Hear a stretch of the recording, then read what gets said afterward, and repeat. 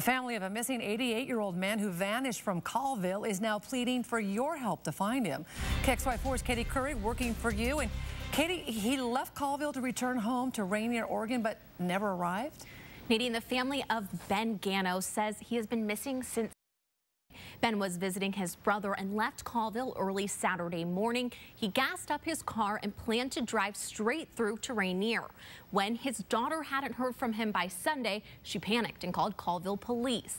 His daughter says authorities have pinged his phone 2 separate occasions, and it has showed up both times in Starbucks, Washington.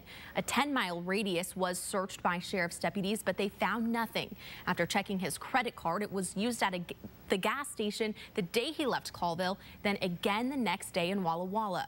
Authorities contacted hotels in Walla Walla, but his name never came up.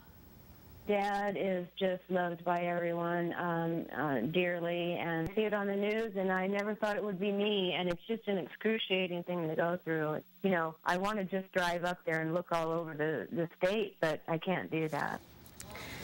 Family says he is very trusting and kind and are trying not to think foul play was involved. His daughter says he had a stroke a few years ago, and where he gets confused at times, this behavior is very unlike him.